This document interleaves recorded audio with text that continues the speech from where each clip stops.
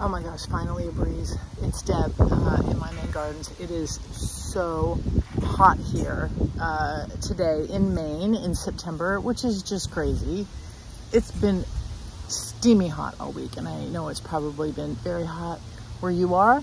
And the upside is the raised beds are producing rapidly.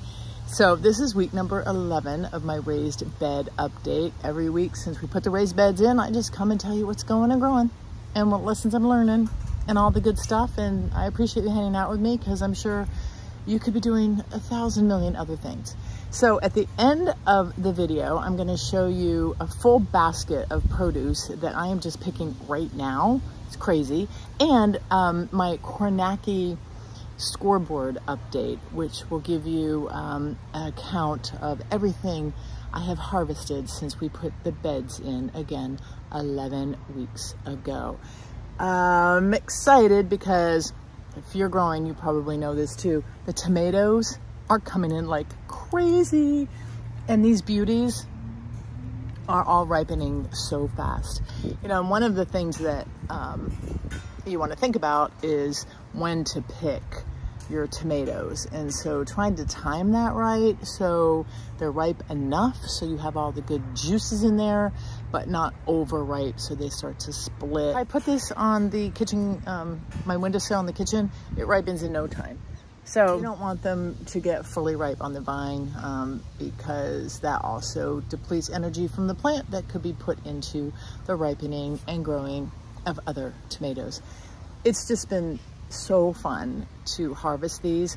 And last night I took one of these large ones that had ripened on the kitchen window, and I took an everything bagel, toasted it, then added just a little light mayo on the bagel, cut one of these babies up, large slice, put it on top, little sea salt.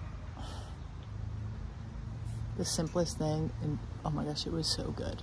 And then the rest of the tomato that was left over, I just popped it in my mouth. And I said to myself, just have a moment and enjoy this because you grew these and you should be proud. And February will come and you'll be missing them terribly. So I hope that you take the time to enjoy the fruits, the vegetables of your labor, the tomatoes of your labor, and anything else you're growing. And just appreciate it. That's what it's all about, right? And share it with others. The other thing that's happening in the gardens, I harvested some squash this week. The cukes are still coming. And I have some peppers. I've got a bell pepper. Look how beautiful that is. Oh, I know.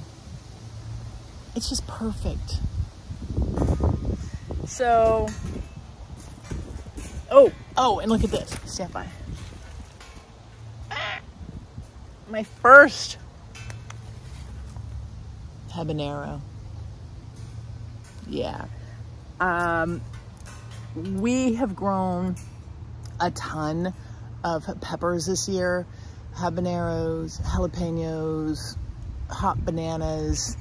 I don't know, I've got some others. Some in the raised beds and others in pots elsewhere. So I am looking for a really easy, good, like just a recipe for using the hot peppers, like a pepper jelly that I could make and then we could give away at Christmas time. So if you have one, I would love it if you would share it because I've got a ton of them that I need to use up and get them out of the freezer. And now the ones that we've grown this year. I don't know. So any help would be appreciated.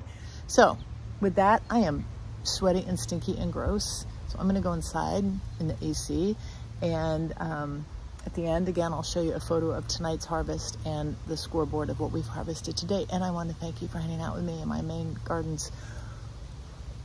I'm ready for hoodie weather. I know, but after Labor Day, I'm ready for my hoodies and my cozies.